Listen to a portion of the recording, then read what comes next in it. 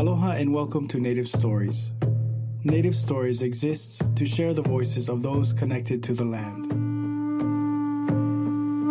Aloha kako. O wau o na nea lau ko'oinoa no papakulea wahumeo noho ao ma Kaimuki. I'm Nanea Lo, and I come from Papakulea, Oahu, and I'm now residing in Kaimuki.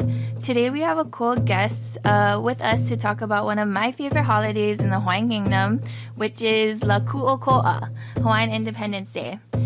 We've been sharing on our Facebook and Instagram about La Kūʻokoʻa for this past couple of weeks, and please find our accounts there. Just search Native Stories and Our Native Stories for all the events happening near you throughout the Hawaiian Kingdom and abroad.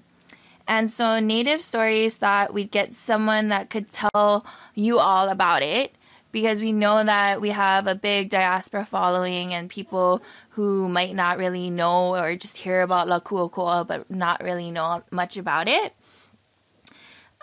So our guest is none other than Hawaiian Kingdom Ea Pro, or Independence Professional himself, Keanu Sai. So, Keanu, would you be so kind in introducing yourself to our Native Stories Ohana? Sure. Well, my name is Keanu. I grew up in a valley called Kuʻokoʻa on the east side of Oahu, part of the Reeves Ohana. So I grew up on 9 acres of the old homestead program. And, yes, Keanu Reeves, the movie actor, is my cousin. His dad and my mom are first cousins. Both of us were actually the same age. And, we were named after my grandfather, Henry Keanu Reeves, which is my mom's dad. I graduated from the Kamehameha schools in 1982. And after Kamehameha, I went on to a military college, New Mexico Military Institute. Got my commission as a second lieutenant in the Army Reserves early commissioning program and an associate's degree. Then I transferred to University of Hawaii in 1984 to get my bachelor's degree. Finished it in 87. And then I went off and fulfilled my contract that I signed, 3 years active duty, 3 years reserve, with the Army. Enrolled in the first of the 487 Field Artillery. And I pretty much stayed in that unit to fulfill my obligations, both active and reserve. And in fact, my unit has been deployed to all the wars since. In fact, they've been deployed to Afghanistan. And I have a son who joined the military, the same unit as I did, and is currently deployed in Afghanistan. He's a police officer with the Honolulu Police Department. So, I got out in 1994 because I began to uncover information that would have major consequences, especially for me being in the military. I needed to address the issue of what I came to understand as Hawaii's occupation. That was back in 1994. So I was on leave discharge, been on this track, which included representing the Hawaiian Kingdom at the Permanent Court of Arbitration in the Netherlands from 1999 to 2001. I was the lead agent. I set up the legal team. And this is the oldest world court today. Yeah. The Permanent Court of Arbitration established in 1899. After coming back from the Netherlands, we needed to address denationalization, which is a false narrative that this is the United States and that we're the 50th state. Because of our arguments and proceedings held at the Permanent Court of Arbitration, that was all based and confirmed and acknowledged by that international body that the Hawaiian Kingdom still exists. And what we needed to do is we needed to address the fact that people didn't know that. In fact, we had a meeting in the Netherlands after the last day of the hearing, which was held on December 8th, 2000, year 2000.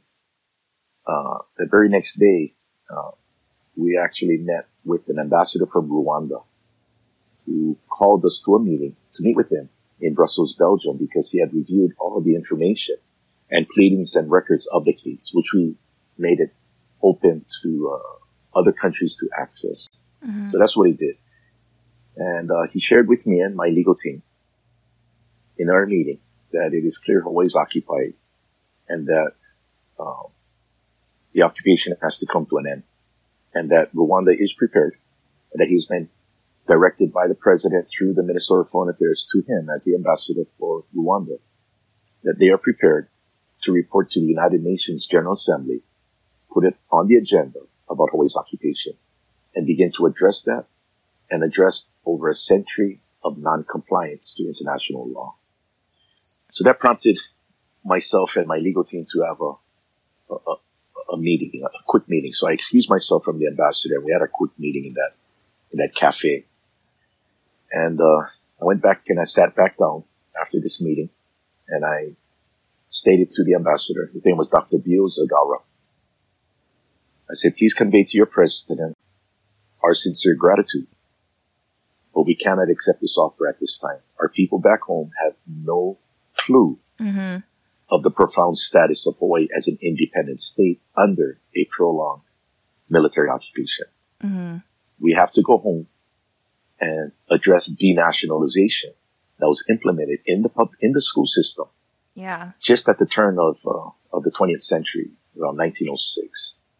That has done such a devastating effect on the national consciousness of, at this stage, my tutu's generation. She was born in 1910. Yeah. Which led to my dad's generation, which led to me. By today, people didn't know the Hawaiian Kingdom even existed. They would hear about the Hawaiian Kingdom and think it's a sovereignty group or one of the many sovereignty groups, and not that it was a country. Yeah. So the ambassador thanked me, and I thanked him, and I said, we need to go home and begin re-education. That's when it was decided that because I already had a bachelor's degree at the University of Hawaii, 1987 in sociology, I knew what was being taught, and it was wrong.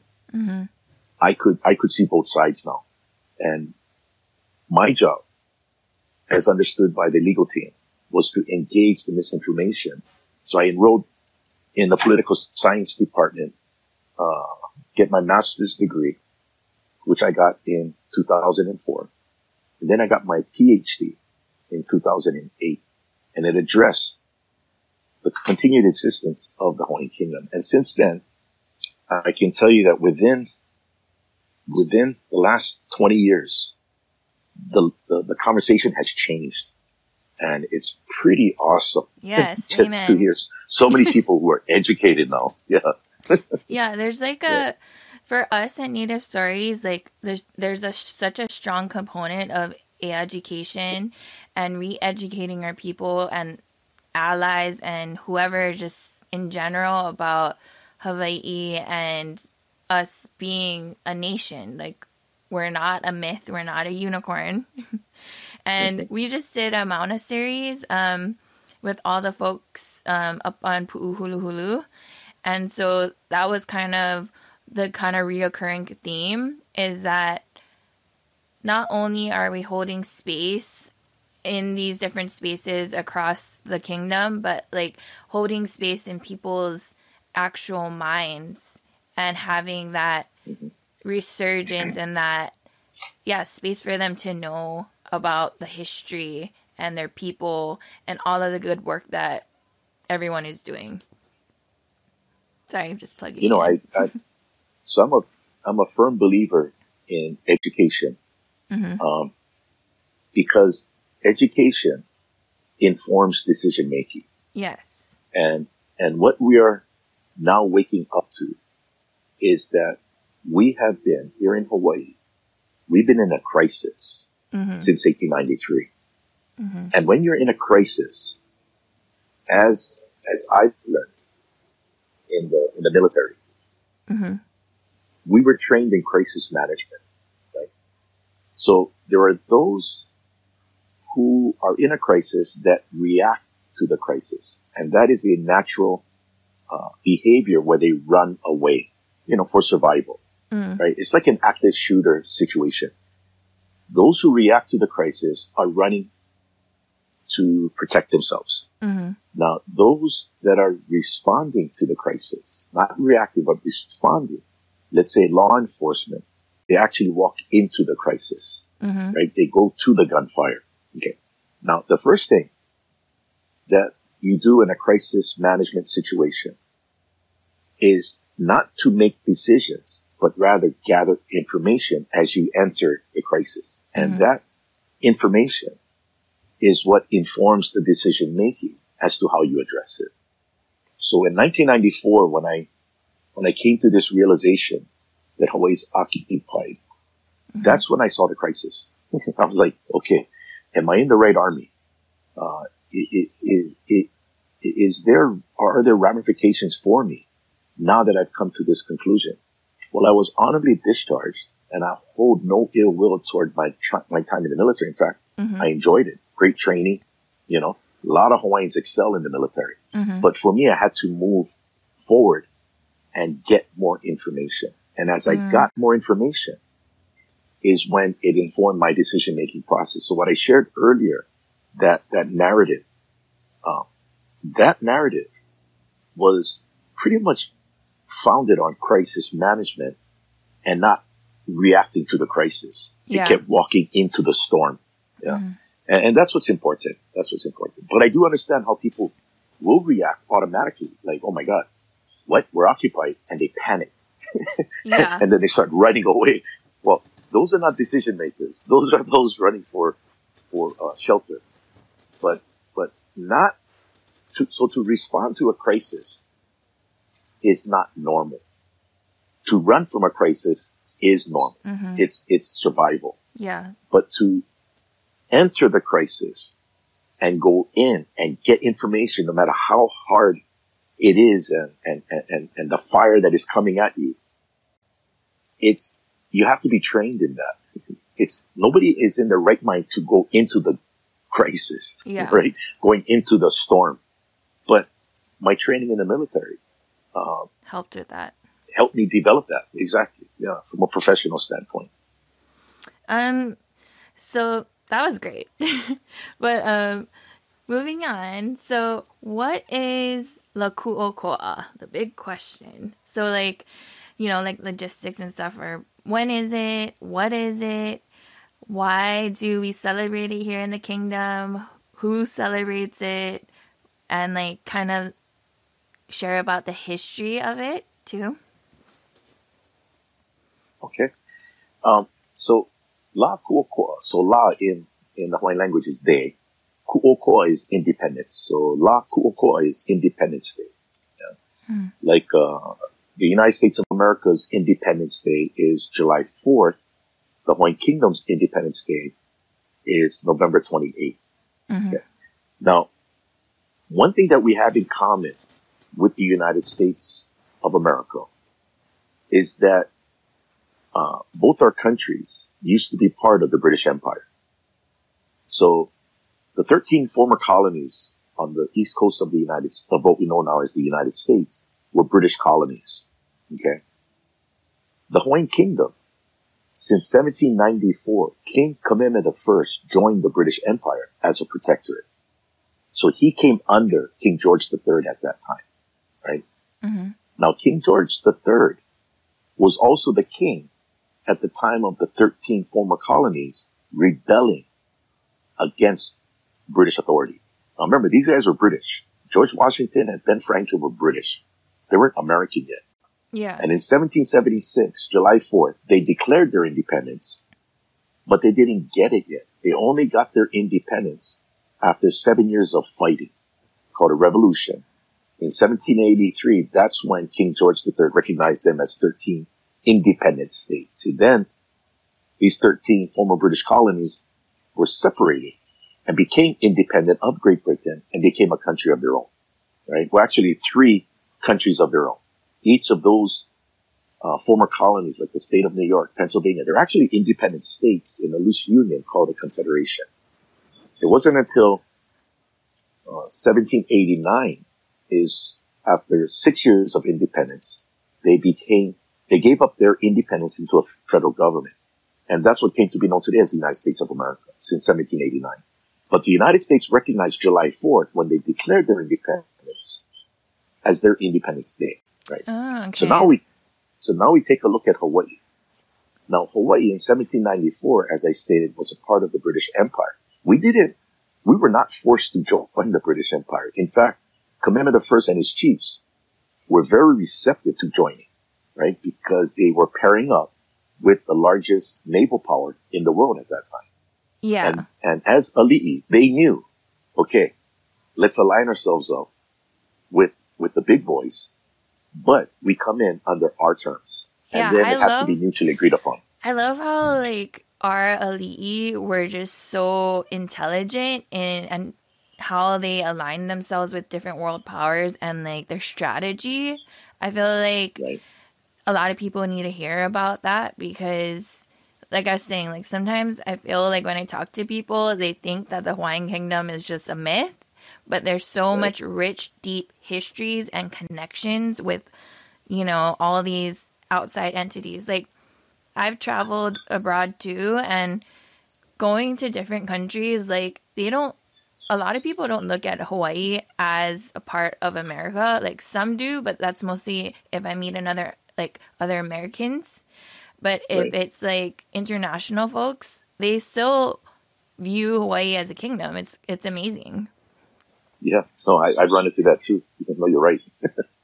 You know, so that idea of aligning yourselves up with the power broker, right? Mm-hmm. That is something that is in ali'i culture. Yeah. So I'll give you an example. So Ka'iana, a very well-known chief under Kamehameha I, he actually used to be part of the Maui Kingdom, right? Yeah.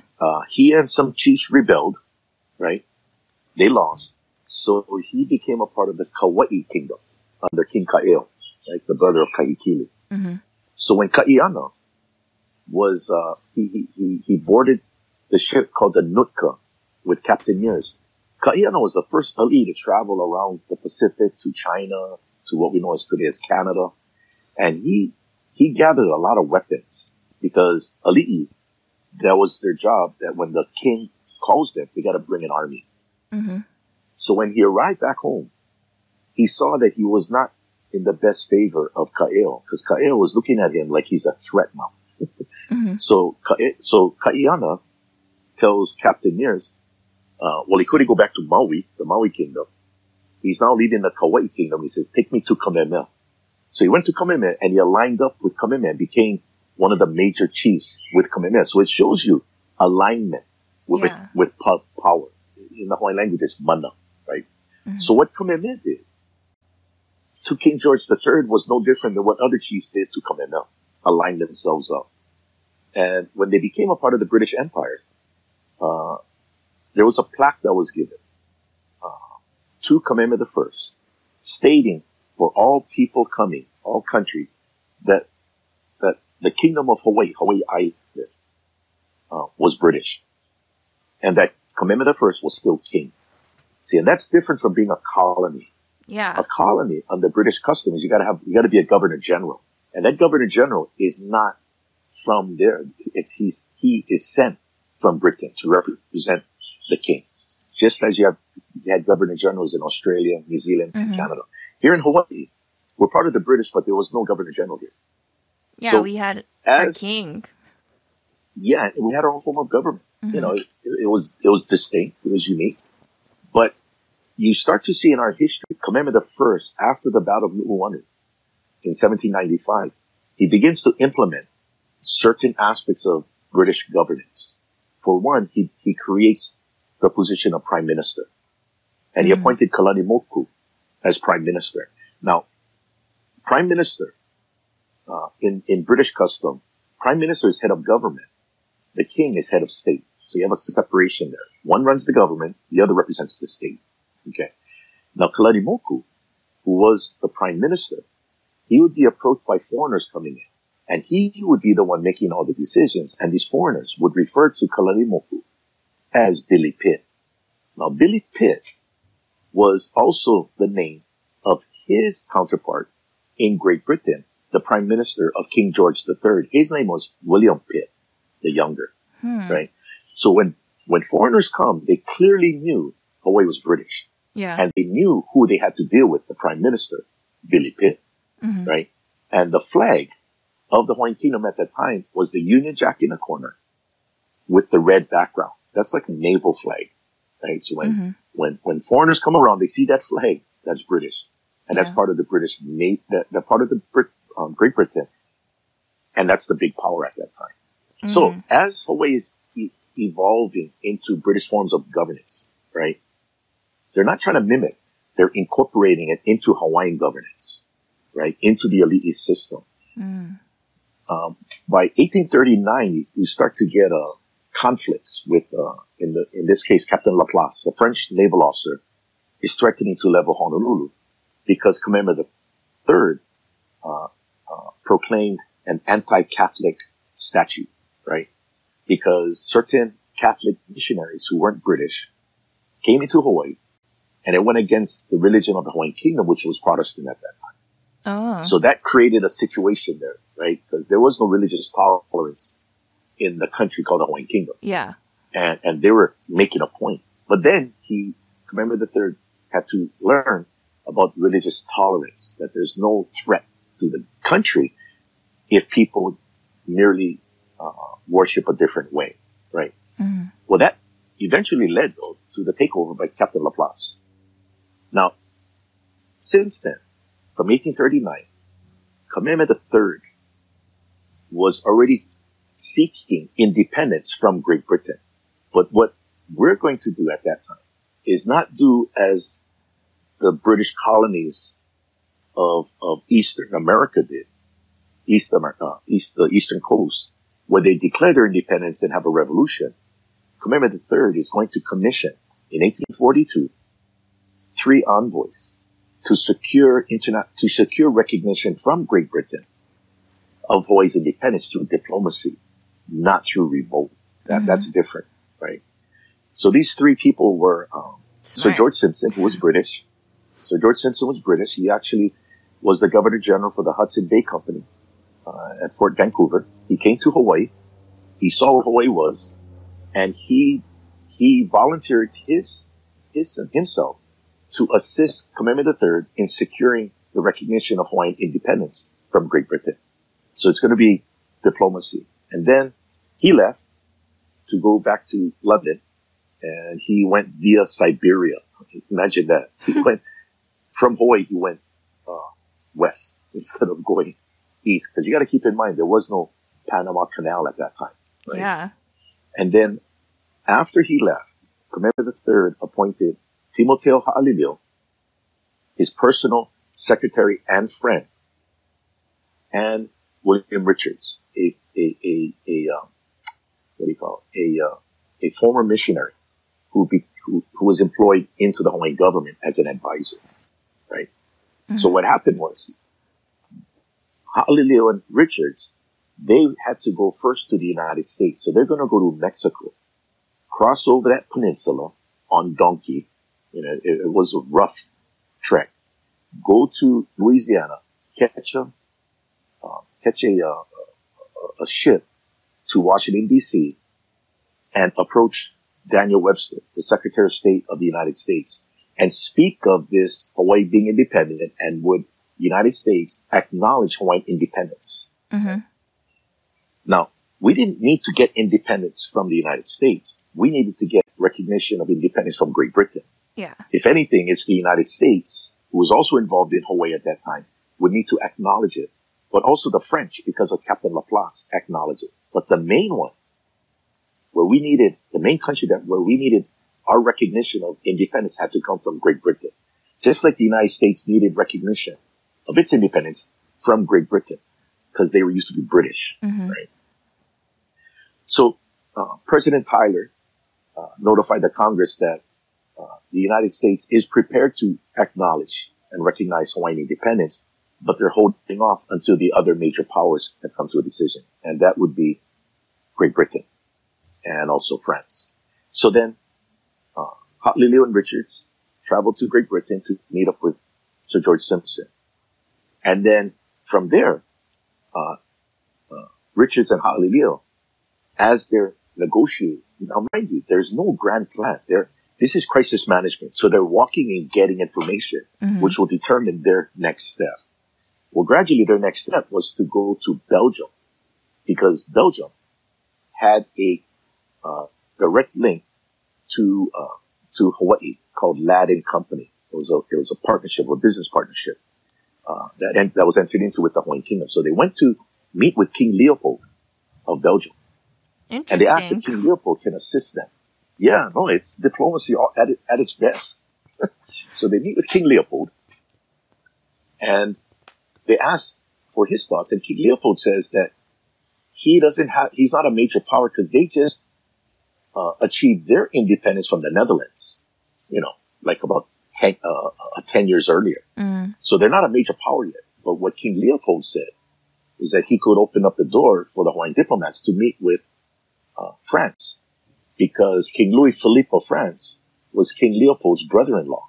So from there, they go to France, and they meet with Guizot, who is the foreign minister, and then talk about Hawaiian independence, and then they move back to Great Britain. But what they find out while away, and they're negotiating, in February of 1843, Lord Paulet of the British Navy actually takes over Hawaii. And Kamehameha III at that time temporarily yields his authority to the British authorities, but on condition and pending the outcome of his envoys in securing Hawaiian independence. So this is a really amazing story of things happening simultaneously, on the opposite side of the globe. And you don't have a telephone. You don't have TV, so they're receiving information by reading it in newspapers. In this case, in France.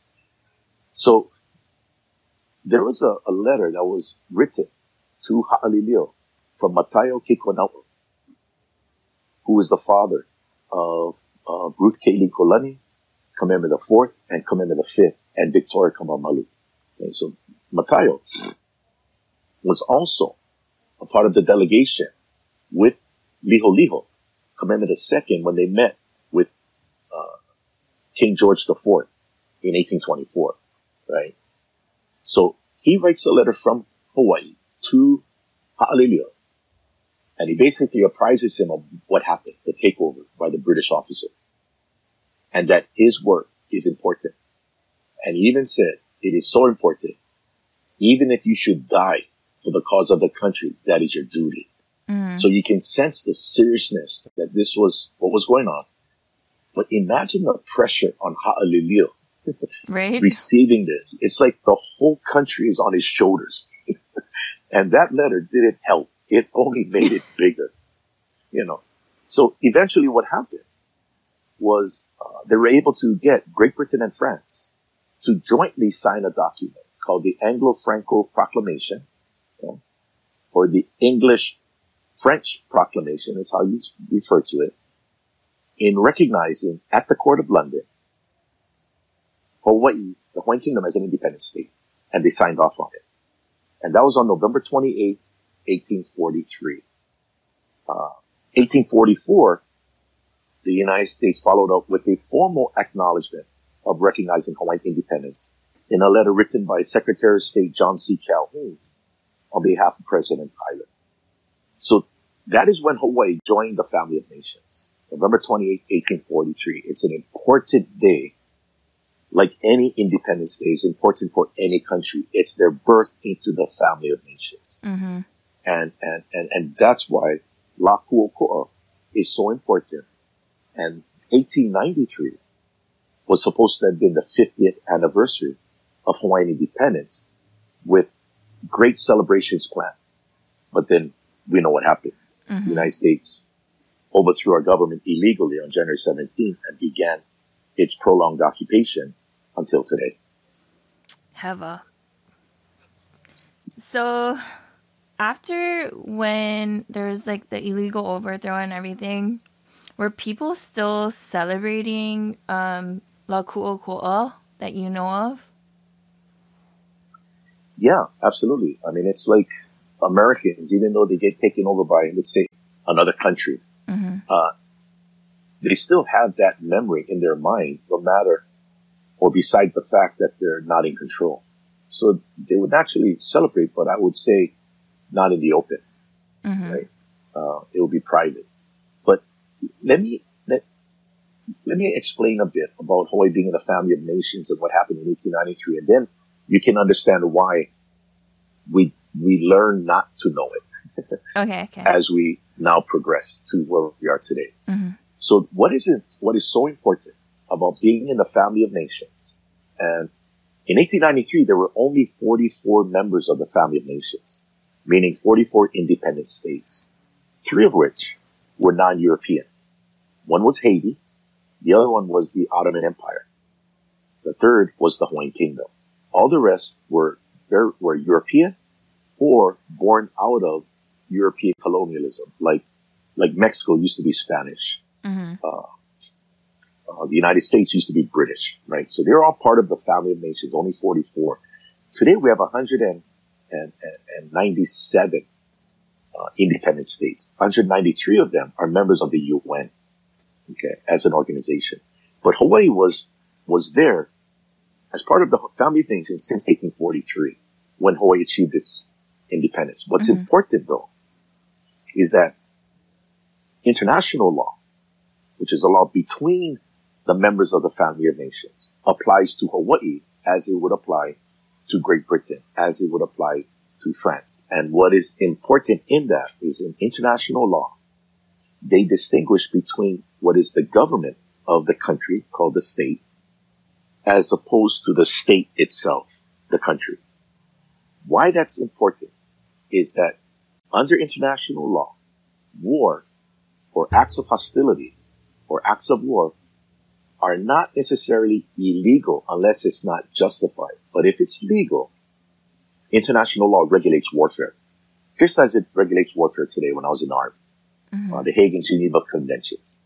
Those principles of the Hague and Geneva Conventions were recognized as international law in the 19th century, and more so in 1893. The point that I'm making is, when the United States president acknowledged, after doing an investigation into the overthrow of the Hawaiian Kingdom government on January 17, 1893, President Cleveland concluded that acts of war were committed by the United States against the Hawaiian Kingdom, with an invasion on January 16th and the overthrow of the government on January 17th. When you acknowledge an act of war, what that does is it triggers what is called the state of war, which used to be a state of peace, but it would trigger it into a state of war. And in a state of war, under these rules of international law, even though a government was overthrown militarily, that doesn't mean the country was overthrown, the state. The state, in this case the Hawaiian Kingdom, still exists. No different than when the United States overthrew Saddam Hussein's government in 2003 in Iraq. By overthrowing the Iraqi government, they did not overthrow Iraq as a country. Yeah. What you call that was occupation, right? And it was regulated by the law of occupation, where the occupier, in this case the United States, in both Iraq and Hawaii, are supposed to administer the laws of the occupied state until they get a treaty whereby the government could transfer its country, its territory, to the United States. What happened in 1893 was an illegal overthrow of our government, not our country. That's important. And international law is able to explain that. Now, then you need a treaty to acquire the country. We don't have a treaty. 5 years later, in 1898, the United States Congress just passed a law called a Joint Resolution of Annexation, which is an agreement between the House and Senate to unilaterally take Hawaii. Well, the United States Congress cannot pass laws that have any effect beyond its borders. So the United States could no more annex Hawaii in 1898 than the United States could annex Iraq. Its Congress annexed Iraq in 2003. It can't, because it has no effect. You need a treaty. In our situation, we don't have a treaty. So that means our country is still intact. Yeah. Now, that now takes it to another level. How do you conceal that from people, let's say my great-grandparents, who knew that Hawaii is still a country? It's not part of the United States. That is when the United States embarked on what is called in international law denationalization. So denationalization is defined as to obliterate the national consciousness and awareness of the occupied state in the minds of the occupied population. Where they couldn't change the minds of the adults, my great-grandparents, the United States took over the schools throughout Hawaii and began to indoctrinate through inculcation, brainwashing, my grandparents' generation, my tutu's generation. My tutu was born in 1910. Everything they learned was American. Speak English. If you speak the Hawaiian language, which is the national language of the country, you get beaten. Right? To what degree varies. By the time I got to my dad's generation, it's already institutionalized. My dad, who went to St. Louis, and he was born in 1939, he didn't know anything. By the time it got to me at the Kamehameha schools, when I was there from 1978, and then I graduated in 1982, out of sight, out of mind. I didn't know anything about the Hawaiian Kingdom. In fact, I went to a military college in New Mexico, Military Institute in Roswell, New Mexico. I didn't know. Mm-hmm. Now you take that as the backdrop and Hawaii's Independence Day as a holiday. It was gradually erased from the memory of our minds. Mm-hmm. That's spooky. But it is only because of education and original source documentation that has opened what was always closed. And one of the prominent and profound event of Hawaii is La Kūʻokoʻa, because that is what launched us into the international arena, where we became an equal to Great Britain. Now, some people might say, yeah, but Hawaii was small. Did you know that there's a country in Europe called Luxembourg, right? Luxembourg is about the size of Oahu. So we're not the smallest country. And you also have another country called Liechtenstein in Europe. Liechtenstein is about the size of Olokani. So this idea of size doesn't matter. But if you are an independent state, you are equal. You are equal under the law. We may be smaller than Russia, smaller than the United States, but we're equal under the law. And it was international law that we have now realized was protecting the status of our country. That's why we could go to the Permanent Court of Arbitration, because the Permanent Court of Arbitration in the Netherlands, for a court case that we're a part of, had to first verify whether or not the Hawaiian Kingdom still exists as a state. Yeah. And they said, yes, it does. And that is important. So, again, the importance of history as it informs decision making. I have this way of thinking, and I got this from the military, but also it's a Hawaiian thought as well, right? It's a Hawaiian framework. So the practical value of history is that it's a film of the past run through the projector of today onto the screen of tomorrow. That film never changes, but your projector has to get updated to process the film, and then you see something in the future that you didn't see before. So history is not to live in the past. History is to understand the past as it informs your decision making as you move into the future. So we should never be talking about what should we do in the future. We should always be asking what happened. Yeah. Because once you understand what happened, then you know where you got to go. It's a no-brainer. Oh, we got to go. We got to turn left. We have to not turn right, because now I know what the fork in the road is and what we're coming up to. So that's why education is important. So just as they implemented the policy of denationalization in 1906, that formal policy, they weaponized education, which led to our denationalization. We are now weaponizing education again to right the wrong. So there's a famous quote by this guy Donald James, a British novelist, and he wrote, which is so appropriate to Hawaii, but he wasn't talking about Hawaii. He wrote, "When a well-packaged web of lies has been passed down from generation to generation, the truth will seem utterly preposterous, and its speaker a raving lunatic." You might say that when we were bringing out this information in the mid-90s, people thought we were part of the sovereignty movement. They didn't realize we're talking historical records and facts. Yeah.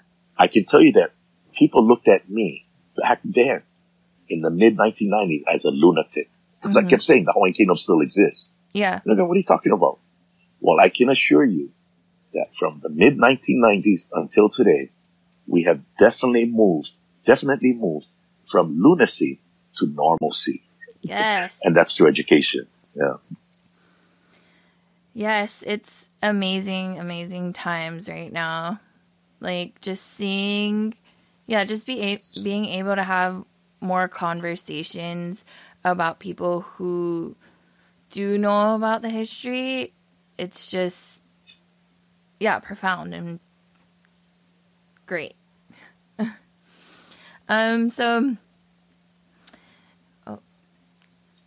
So let me ask you, when did you first start celebrating it, after you found all this out for yourself or with your family and all that kind of stuff? So, for myself, like everyone else, I didn't know. Right? Yeah. I didn't know anything about the Hawaiian Kingdom other than what I was taught, right? That, America came to civilize us because we were uncivilized. Mm-hmm. That is a false narrative. In fact, Hawaii had a literacy rate in the 19th century second to Scotland. Yeah, now, amazing. Hawaii also had flushing water and electricity before the White House. Okay. Who's backwards over here? Mm-hmm. The Hawaiian Kingdom had a study abroad program for young Hawaiian men and women to travel abroad from 1880 to 1892, get educated in the best schools of these countries, and come back home. Right?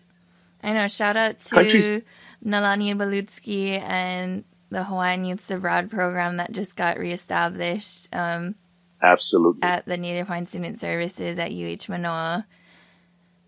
Absolutely. And Nalani's doctoral research is on this topic. And I'm actually on a doctoral committee.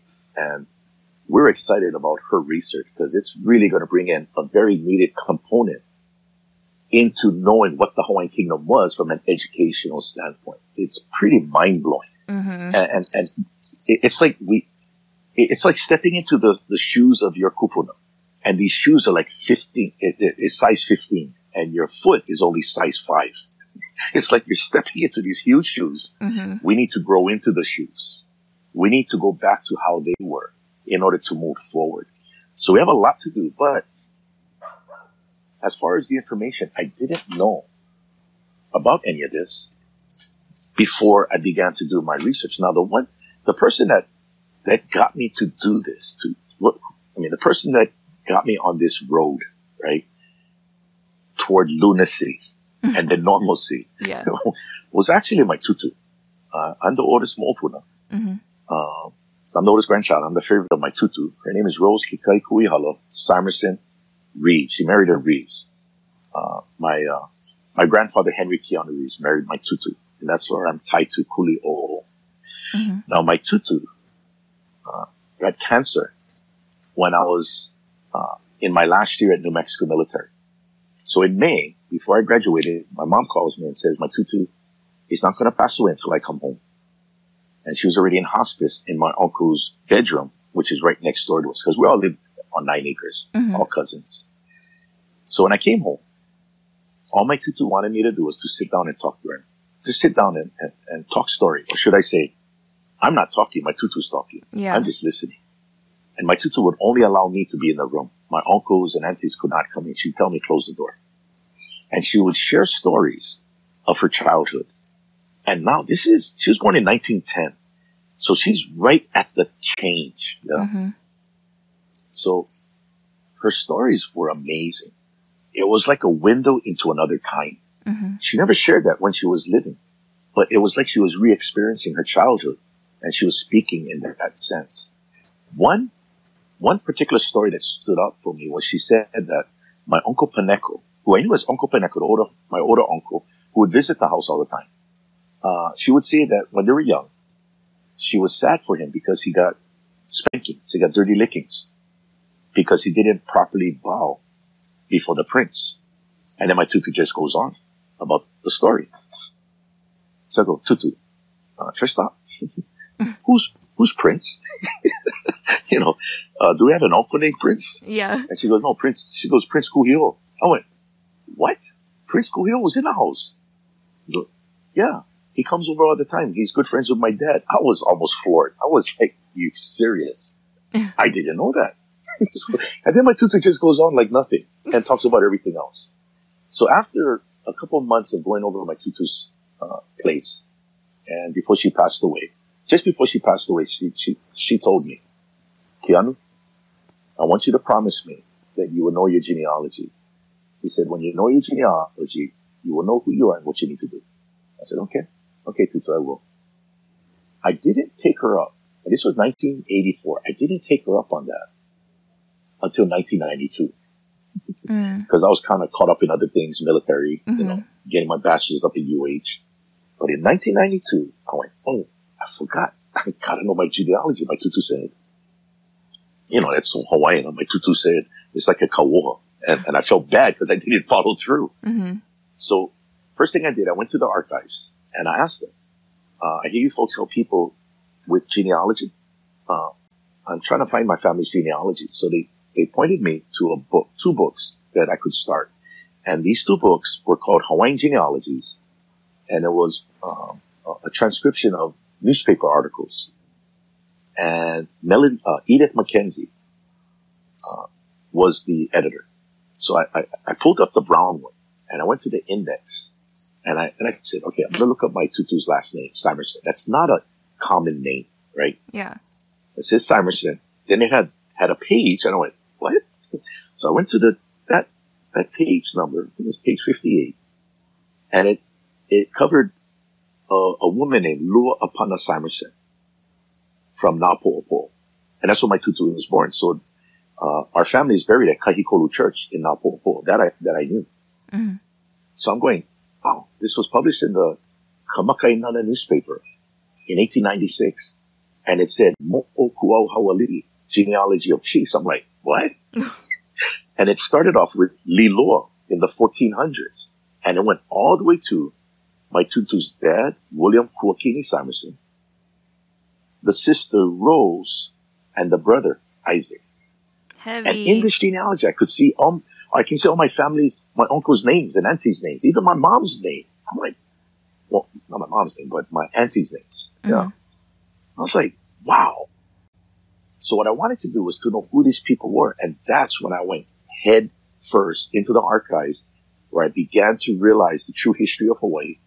And that was overthrown was the government, not the country, because I knew that from my military experience. Because in 1990, I was at Fort Sill, Oklahoma as a captain going through Hustlers Advance Course. That's when the first Gulf War broke out. And we knew, getting intel reports, that even though Saddam Hussein overthrew the Kuwaiti government and drove them into exile, Kuwait still existed. Yeah. Even if Saddam Hussein said he annexed it. No, he cannot. There's no treaty. And our job was to expel the Iraqis out of Iraq, which came to be known as Desert Storm. I was up there during Desert Shield, right? So I used my military experience in assessing the information I'm getting in the archives. I'm like, damn, the only thing that was overthrown in 1893 was the government, not the country, just like Kuwait. and that's when everything came to click with you, where I understood it now. Now I needed to find out again. Me personally, what's the connection between my great-grandfather, William Kuakini Simerson, and Prince Kūʻokoʻa? So I started to do the research, and lo and behold, I find out that my dad, my tutu's dad, was one of the 14 pallbearers of Prince Kūʻokoʻa's casket. And that floored me.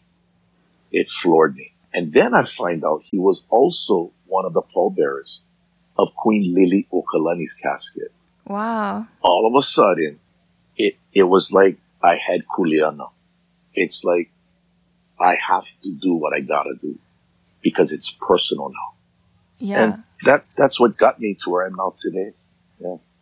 That's amazing. Mahalo for sharing. No, and that's what history does. It informs decision making. That's like for us in the military. Before you come up with a battle plan, the first thing you do is get intel. How did these people fight before? You learn from the successes. You capitalize on the successes, learn from the mistakes. That informs the future battle plan. Well, in this case, it's knowing this history that informed me in my decision making, which led to, hey, I got to retire. I need to leave after 10 years in the military. I was a battery commander, Charlie Battery. I was a captain. Honorary discharge. Oh, so I'm not an angry person. Yeah. I was a person on a mission. And that's the path that was chosen for me. And that's the path that I've accepted.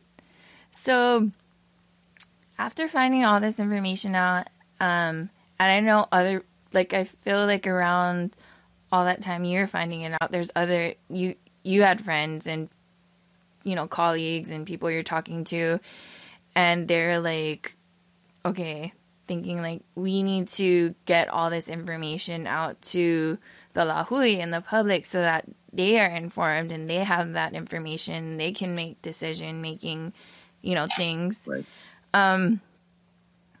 So can you talk about how getting that information and then like distributing out to the public, how in the celebration of La Kūʻokoʻa, how that's kind of transformed, and I guess the key players and that resurgence of information?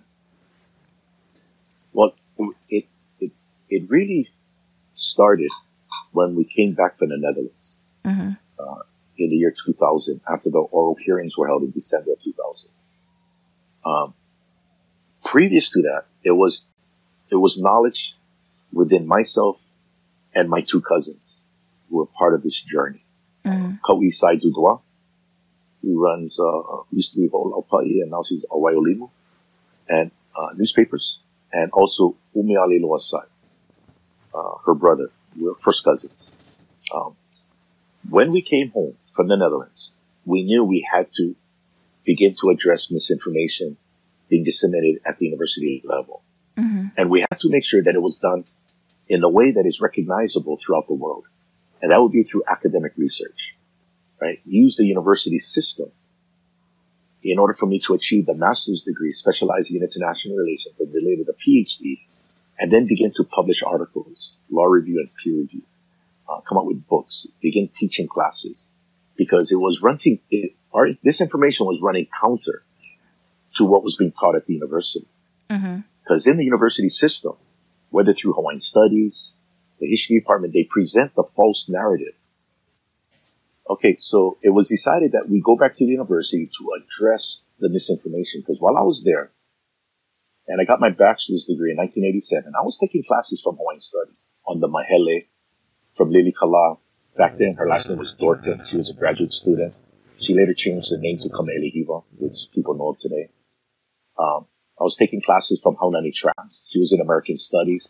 And the information was so anti-Hawaiian Kingdom because they presented it as if the Hawaiian Kingdom was a creation of the American missionaries. I knew that was false after I did my research after the fact, right? Yeah. But their type of research was really a reaction to the false narrative of denationalization. They just got sucked into it. They didn't rely on original source information. A lot of it was just rhetoric. And Hawaiians were getting angry, as I was back then taking classes.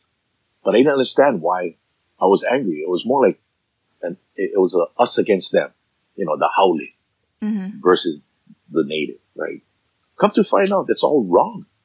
It's completely off base. I mean, you had haole who were actually Hawaiian subjects, and they were loyal. Yeah. So you had Chinese who were Hawaiian. So we're using Hawaiian wrong. Hawaiian is not ethnic.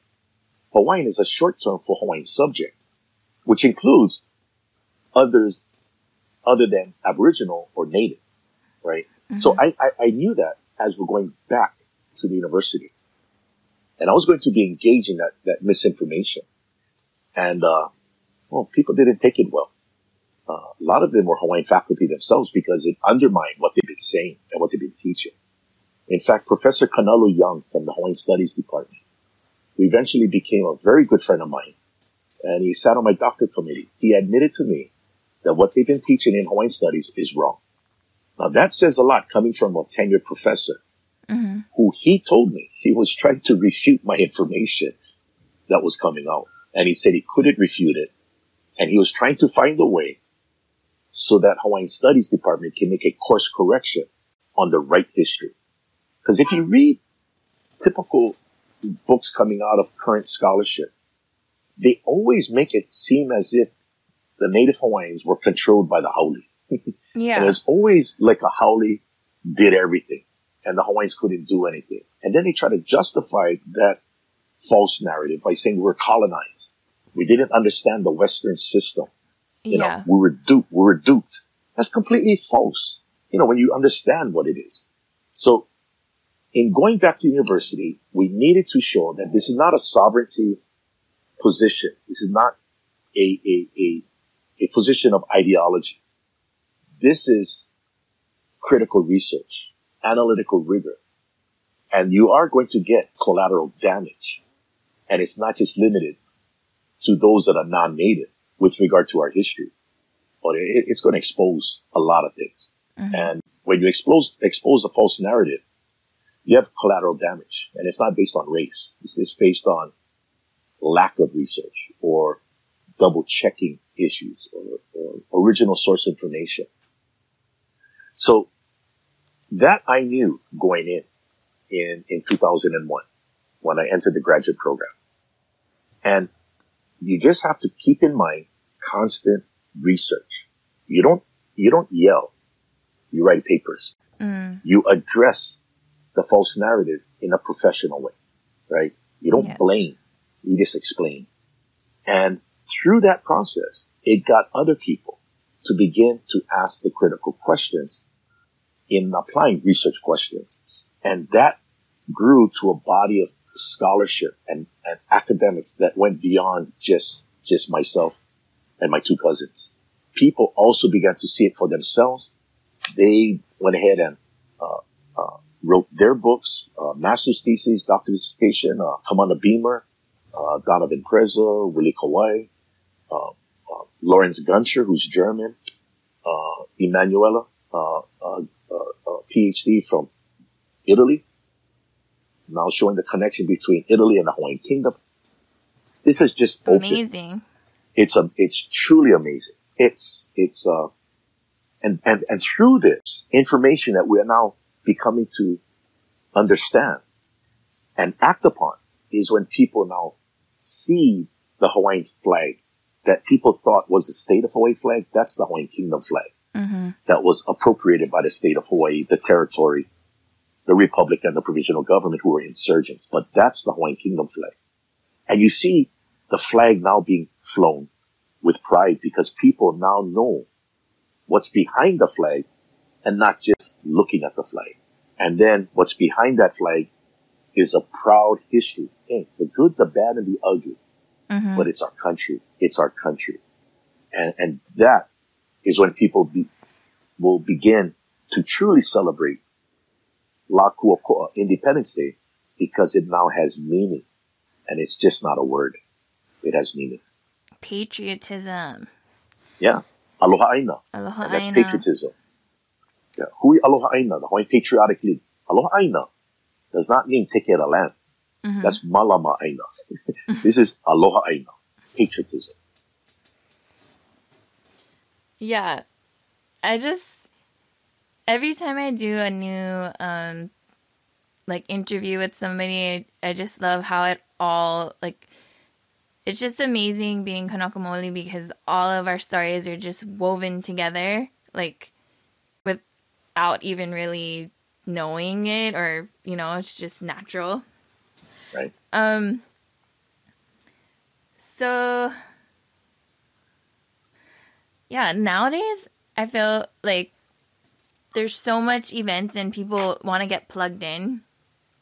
And so there's been, a lot of people knowing this history, doing all kind of events across the, Paeaino, Hawaii.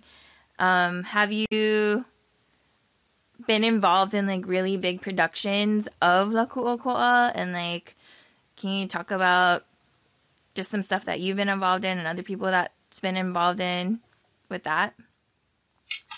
Well, to me, La Kūʻokoʻa is personally the greatest national holiday in our country.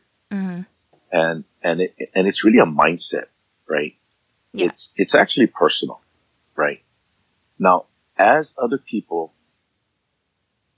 begin to be made aware of it and it becomes a part of their mindset, then you can actually converse. You can have constructive dialogue on what took place. In fact, I was just at the University of Hawaii and Honolulu Community College yesterday doing presentations on the significance of La Kūʻokoʻa and also the significance of research that brought this out and distinguishing between the state and the government, right? So when we present and I'm asked to present, I have never set up a presentation where I put it together. I always give a presentation if invited, right? Mm-hmm. And if somebody wants to hear me, then you go register for class. You can take my class. But I don't go out to promote myself. But I do, in talks and presentations and conversations, promote an understanding of our history, which includes La Kūʻokoʻa, right? So we've always celebrated it in mind. Our kids, my son, my two boys, when they were growing up, they're older now. They understood what that day was because it always ran around Thanksgiving. Yeah. And I would always explain, in the Hawaiian Kingdom, you didn't have pilgrims being helped to survive by American Indians. That is an American holiday. There was no Mayflower in Hawaii. There's no Plymouth Rock over here, right? So the national holiday here is La Kūʻokoʻa. So I would make a joke, okay, we can still have turkey, but I guess we got to put in the emo now.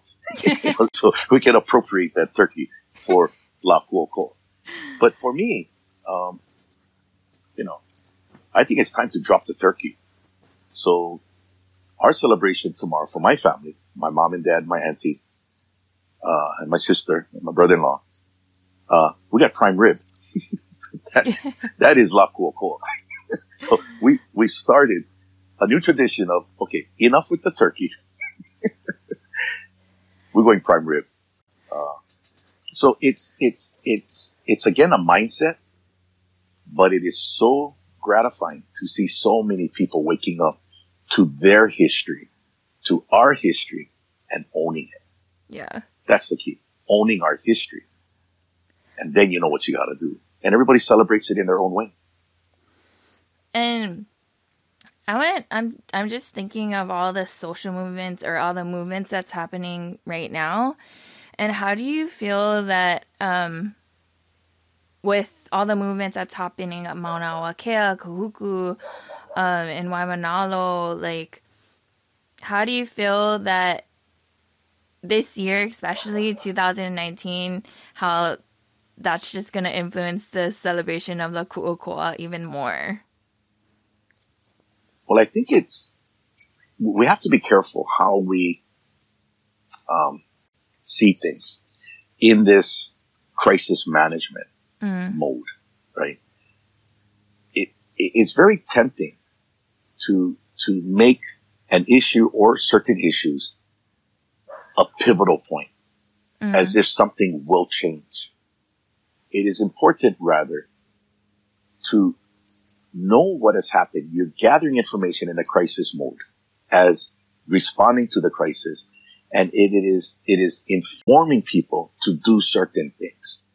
What I see is happening here is not people are saying, because of Mauna Kea, we need to do this. Yeah. It's because of our knowledge of our history, we need to do this. Mauna Kea is a part of the problem. It is not the sole problem. But what Mauna Kea has done, there is a phenomenon that I've been seeing. It has galvanized so many people to begin to ask the right questions. That's what's important, because when you ask the right questions, you get the right answer. Then you can ask more questions. We've always been, so you might say we've been, as a result of denationalization, we've been explaining a football game using baseball rules. Yeah. All we got to do is learn what are football rules, which is what we're learning, and people have learned. And now the football game makes perfect sense, and we realize we won the game. It's just the United States is not playing fair under the rules. See, now we know how to handle the situation. Instead of yelling, now it's really how we act upon that information. And the first thing that I would say is our people need to protect themselves and their family. They need to educate their family, not in pushing a particular view, but just say, you know what, this is what it's a time of rediscovery. Mm-hmm. I like to call it recovering memory.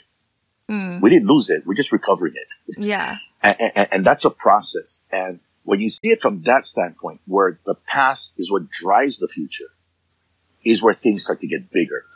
When people try to say, hey, this is the future, this is where we have to go, then it fizzles out after a while.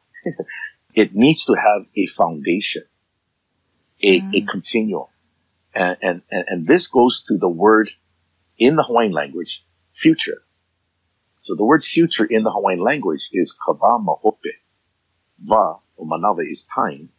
Mahope is backwards, as opposed to mamua or imua, forward. So when you tell a Hawaiian, look to the future, kava mahope, they turn to the past.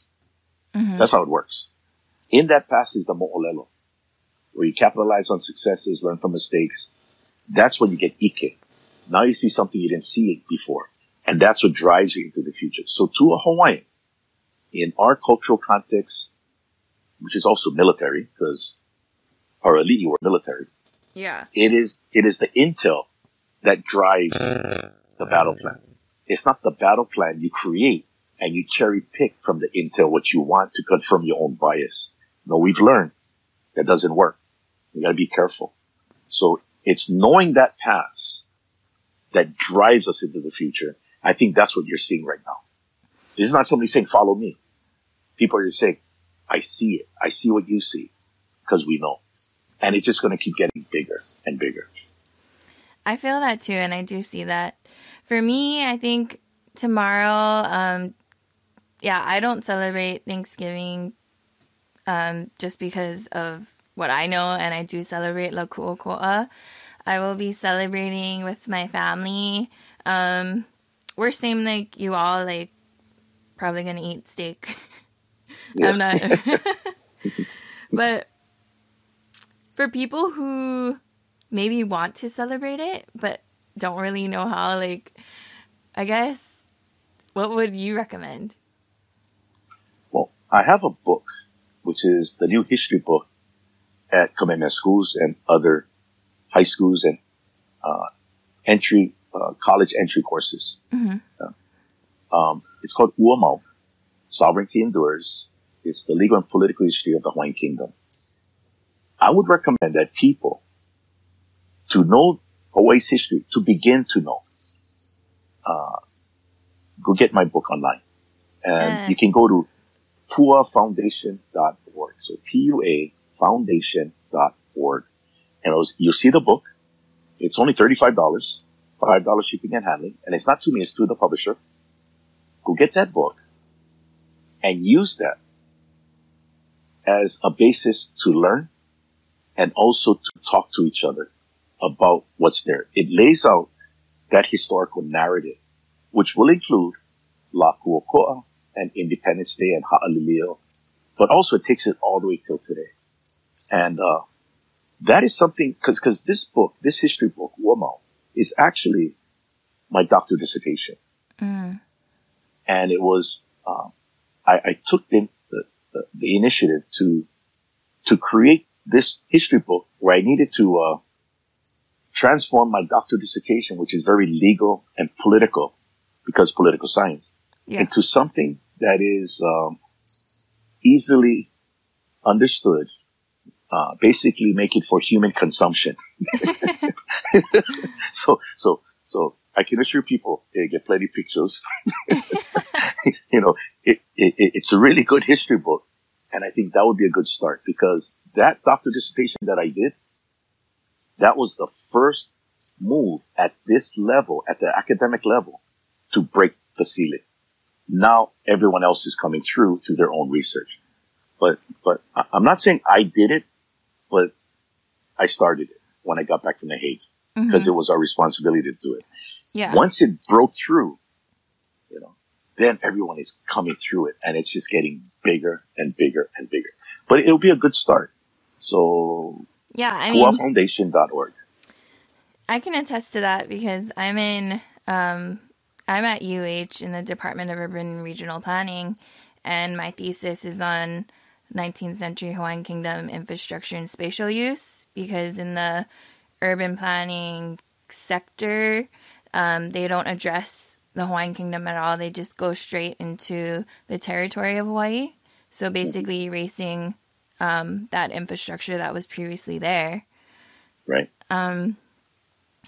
So wrapping it up, are there any other projects that you're working on or that you want people to know about so that they can continue in informing themselves and like with the AI education and all of that?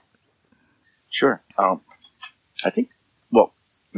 know that would probably help a lot of people in seeing this from a presentation standpoint. I would recommend people go to hawaiiankingdom.org/blog, and in the search engine, type in Maui County Council. Okay. And what you'll see are 3 articles that have video done by professionals of me giving 3 workshops to the Land Use Committee of the Maui County Council. Okay. And when I was first asked to come in by the chair of the Land Use Committee, Councilwoman Tamara Paulton, it was to present on the status of Hawaii under international law. So people can watch the full layout in a presentation, but also hear the question and answers taking place from the council members as they are engaging this information. And that eventually led to a second workshop, and then eventually a third workshop. Now, these workshops, I'm not giving testimony to the council members.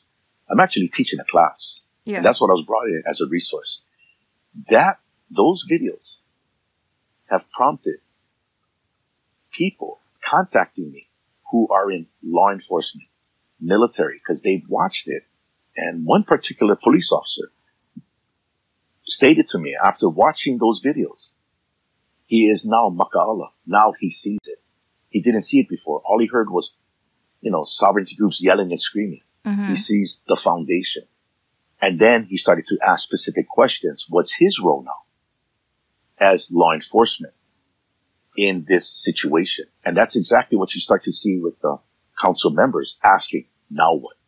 I think that would really be good for a visual that lays it out, because it shows today people in government or control or in power are now faced with information that they have to deal with. And that is those three workshops, I would say, is a good tutorial for people to watch. Yeah. Mahalo. If people want to get in contact with you, what's a good avenue? Is it through that website? Well, my email is anu, A-N-U, @hawaii.edu. Right?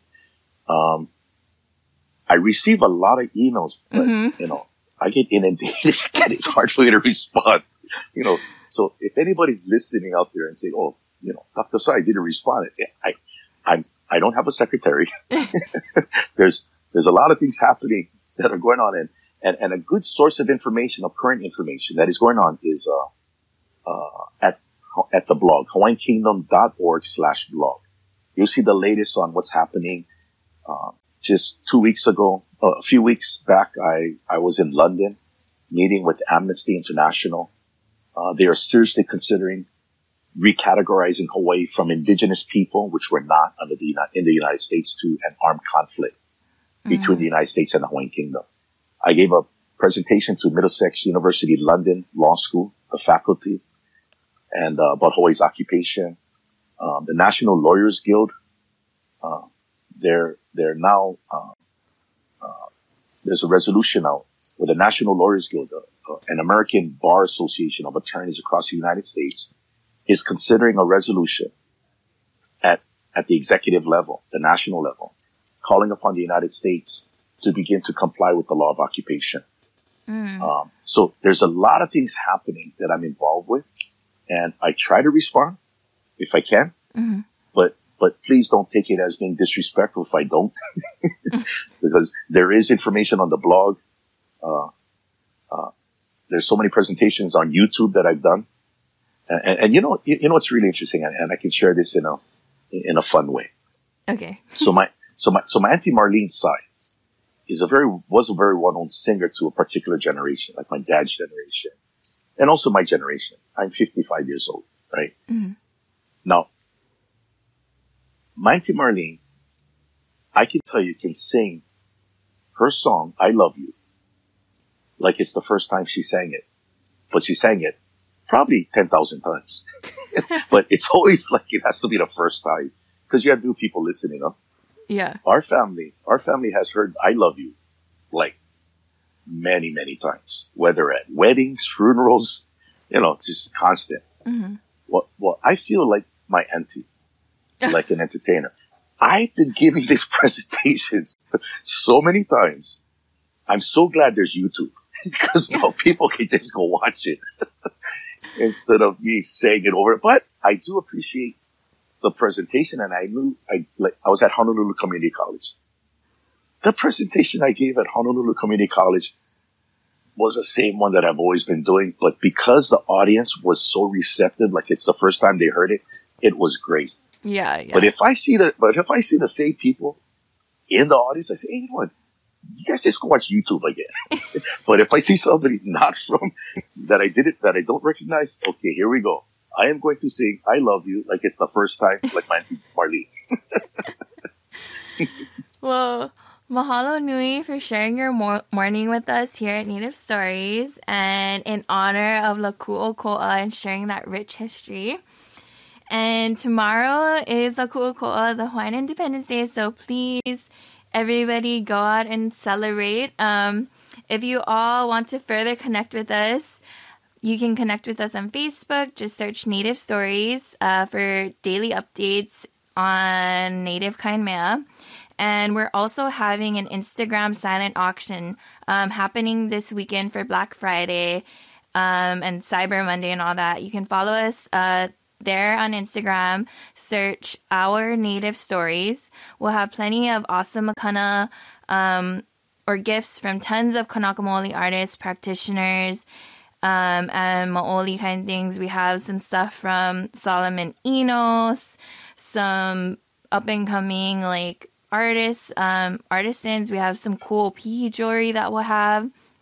So shop with us and help support these stories that we make for you all and that we love deeply. We love doing what we do, so please come support. And all the funds will be generated back to our nonprofit. And download our mobile app and listen to us on all streaming podcast outlets. Just search Native Stories. And make sure to share with your ohana or ho'opili lovers, tutu ho'ohanau, and whoever you like. Native Stories prides ourselves in being your resource, and the more you share, the more Ike Hawaii is known. And what better way to celebrate La Kūʻokoʻa?